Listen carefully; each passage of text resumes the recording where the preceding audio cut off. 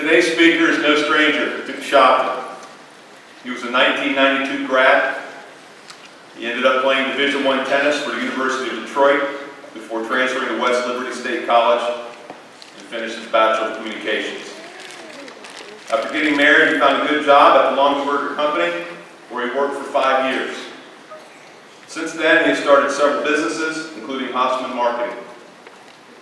Hasseman Marketing has grown substantially, now with four full-time employees and a sales staff of 6. His presence in the promotional products industry has grown as well.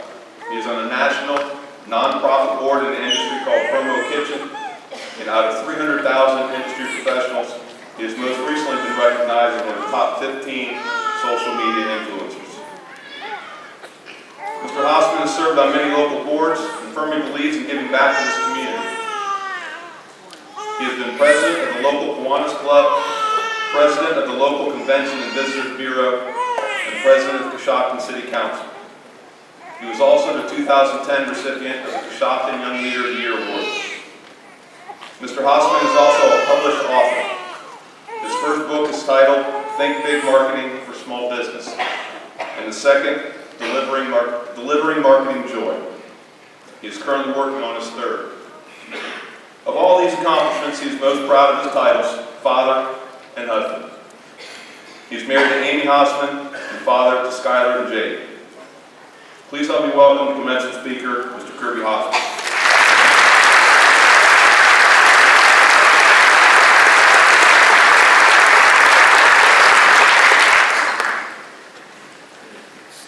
Thank you, Mr. Barr. Graduates, staff, parents, grandparents, younger siblings that don't actually want to be here but are being forced by your parents. It's truly an honor for me to be here today.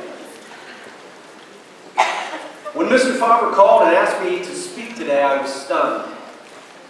My first words were, so have all the teachers that taught me finally retired? How did I get by the selection committee? I say that because I remember myself as a student here that struggled my first 2 years at Coshocton. At the end of my sophomore year, I had a 2-point-ish grade point average and was in trouble a lot. When signing up for classes my junior year, I told a faculty member that I was going to start making honor roll every time, and they laughed at me. That's how much confidence I inspired as a student. I even had a teacher tell me they wished they got to vote on the most likely to turn a teacher's hair gray so they could vote for me. It's kind of a dubious honor. But then I realized the one thing in common with all of my problems at that time was looking in the mirror. So I made a choice to be better. Now, it was not easy. I continue to make mistakes, but when I made that choice, life got better, more interesting, more fun. And along the way, I picked up a few lessons that I want to share with you that I hope will help you in your next season of life.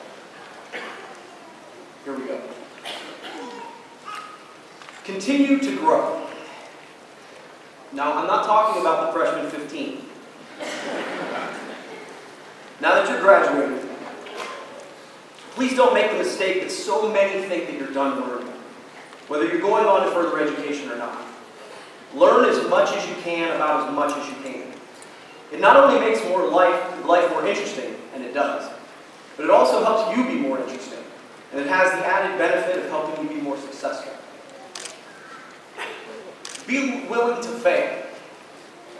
Now this has levels. If you fail at skydiving, it's game over. But in most things in life, you fail, you learn, you try again, you get better. That's how it always works. But as we get older, we get afraid to fail. Sometimes we think it's going to make us stupid or bad or silly. But the fact is, that's how we learn cool new things. Try, fail, push yourself. Good things happen. Remember, life begins just outside of your comfort zone. Stretch your perspective. Leave the zip code, people. I love Coshocton County. I grew up here. But there was nothing I wanted more when I was your age, other than to win Wimbledon, than to leave Coshocton.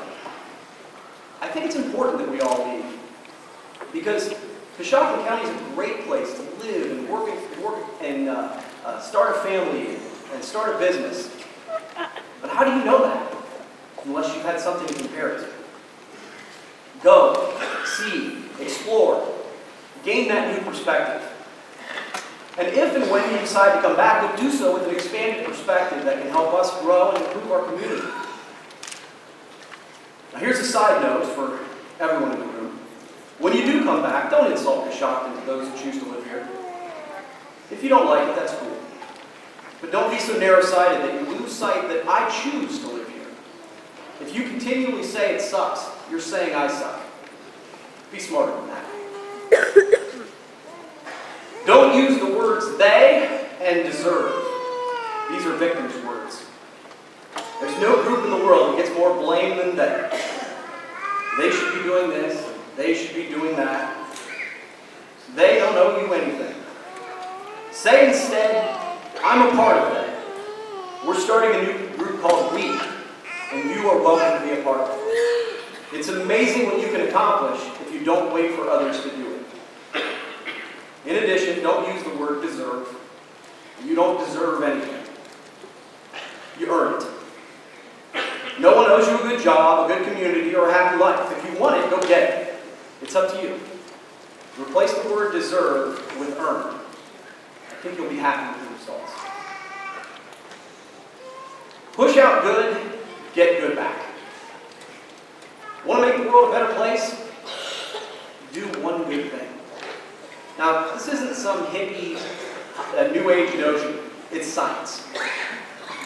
When you do something nice for someone, you get a boost of what's called oxytocin. It's a chemical in the body that makes you happy, and it also helps you be healthy in other ways. You get a boost of that. And that's cool. But the person you did the good thing for gets a boost of oxytocin as well. That makes sense. But here's the best part. The person who just happened to be there, the person who saw it happen, actually gets an equal boost of oxytocin. You want to make the world a better place? For real? Be kind. Choose better thoughts. Here's the most controversial thing I'll say today. Humans don't create thoughts. Before you dismiss me completely out of hand, let me give you an exercise. Stop thinking. Go. Remember, stop thinking is a thought. Instead, keep in mind that thoughts are coming to you all the time, like a ticker tape at the bottom of the CNBC investment channel. What you do have the power to do, however, is to choose good thoughts. When you see one that comes across that says, I'm not good enough, or I can't do that, or I'll never be successful, let those thoughts go on by. If you get one that says, hey, I can do that, but work hard, grab that thought. Grab the right thoughts. You can't act inconsistently long term with your thoughts. So if you want to have a better life, choose better thoughts. Exercise. So often we give this up when we leave our youth as well. But don't. This doesn't mean you have to run a marathon, though that's not bad. It only means you need to take care of your body. Exercise not only makes you healthier, but it decreases stress, it helps you sleep, it increases brain function. So for all you intellectuals out there who look down on athletics, don't. Exercise makes you smarter, so do it before it's too late. Define yourself by things you love. I think there are way too many people in this world that define themselves by things they don't like. They say, I hate hip-hop music, or I don't like liberals, or Kanye West. And who does?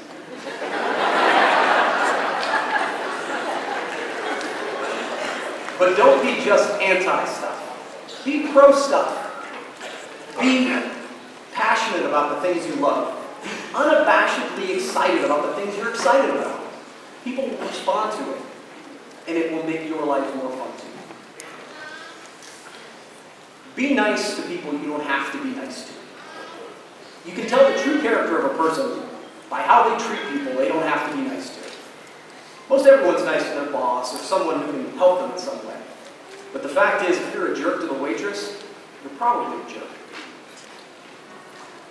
Tell them about it.